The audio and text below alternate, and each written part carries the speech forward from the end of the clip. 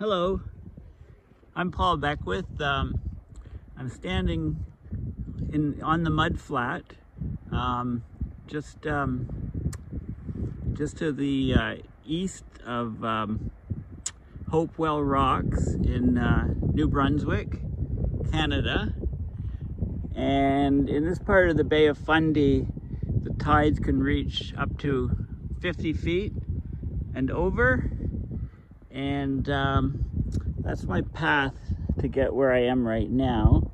So the mud is almost up to my knees in some places, but I found by walking along the small stream of water here, the mud is a bit more packed down. If I stepped over here, it would be certainly up to my knees or anywhere over here. So I have to stay on this kind of little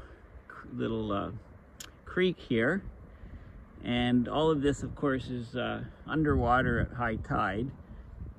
It's about 2:30 p.m. local time, and the low tide was at just about 12 o'clock or so. So in another 45 minutes or so, the rate of rise of water will be maximized, and I think it's about a foot.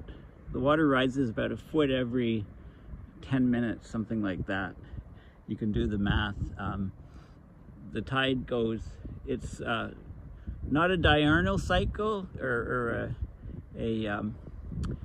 tide goes out and comes in, goes out and comes in one day. There's the 4 parts of the cycle, so it's every 6 hours. It goes, in 6 hours it'll go from low tide to high tide, and I think at this location the difference is about 35-40 feet or something, this time of year, you know, today anyway, and that depends on the lunar cycles, etc. But there's parts of the Bay of Fundy where it's over 50 feet, you know, 52, 53 feet, something like that. That's like a 14-meter change.